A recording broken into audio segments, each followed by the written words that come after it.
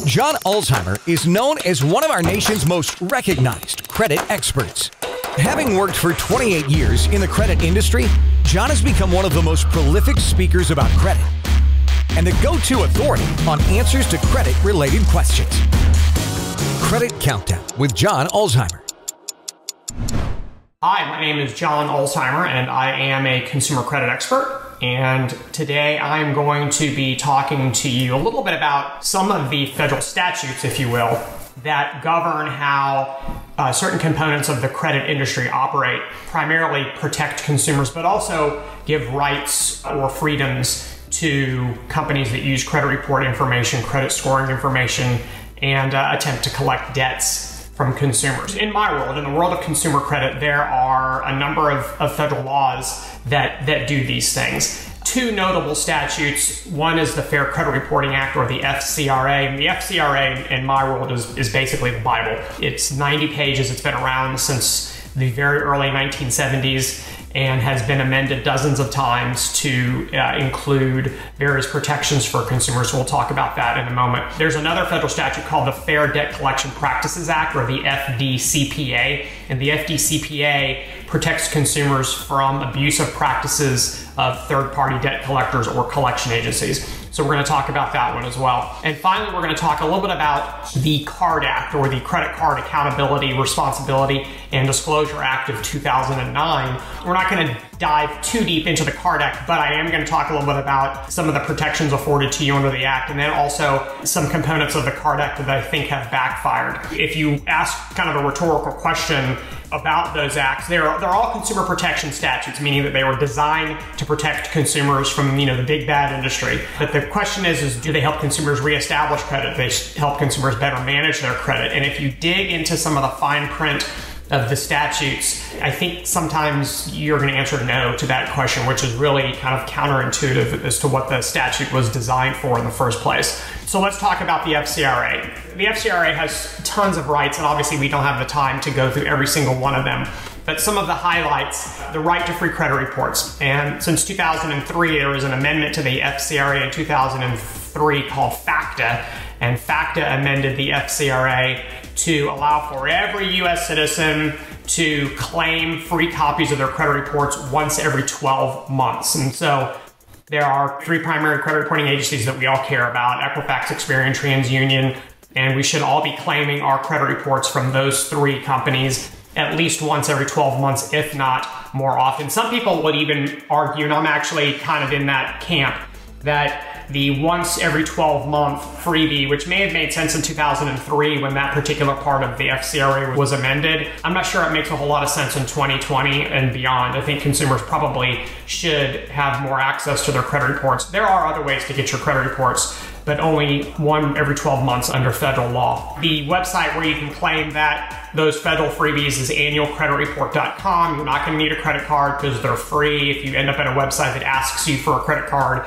you are in the wrong place. The other important component of the FCRA is the right for consumers to dispute information on their credit reports. If you believe that there is something on your credit reports that is incorrect, then you have the right to dispute it at no cost. When you dispute information, the credit reporting agencies and the companies that furnish the information must perform what's called a reasonable investigation. That's right out of the statute. Many years ago, I was critical of this process. My stance regarding that process has evolved as the industry has evolved, and some of the systems that are used in that dispute resolution process have improved, and my stance has now changed on that issue, and I'm actually kind of supportive at this point. The dispute process has become much more consumer friendly, and it is normally completed within a couple of weeks rather than the 30 days that the FCRA allows for.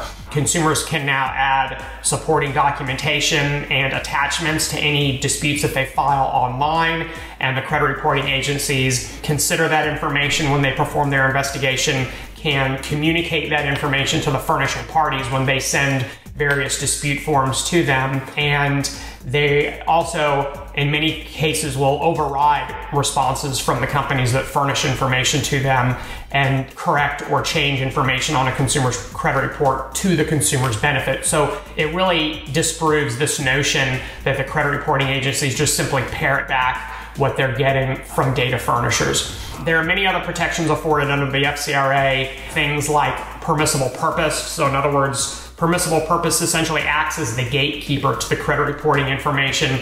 It's not the wild, wild west. You actually have to have a legal reason to pull someone's credit report. So in other words, I can't just pull your credit report because I'm interested in it. That would not be legal. However, a bank can pull your credit report if you apply for a loan.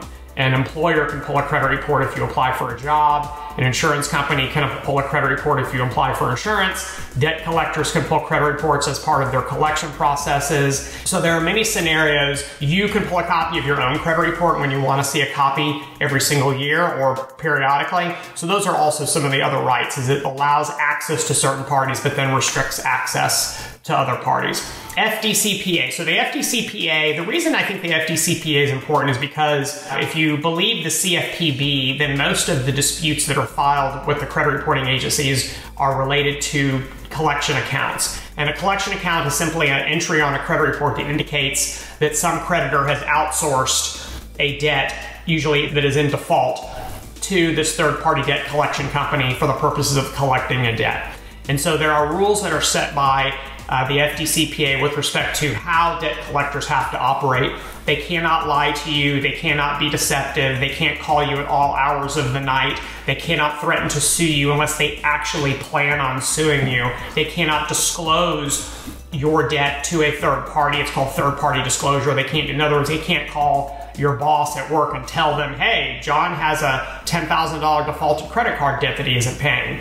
Do you really want to employ him? Can't do things like that. Any abusive debt collection practice is a no-no under the FDCPA. The CARD Act, or the Credit Card Accountability, Responsibility, and Disclosure Act of 2009. I'm going to be straight up with you. I'm going to get it on the record right now. I don't like the CARD Act. The CARD Act is a statute that, among other things, makes it illegal for credit card issuers to grant credit to consumers who are under 21 unless they have a job or a cosigner.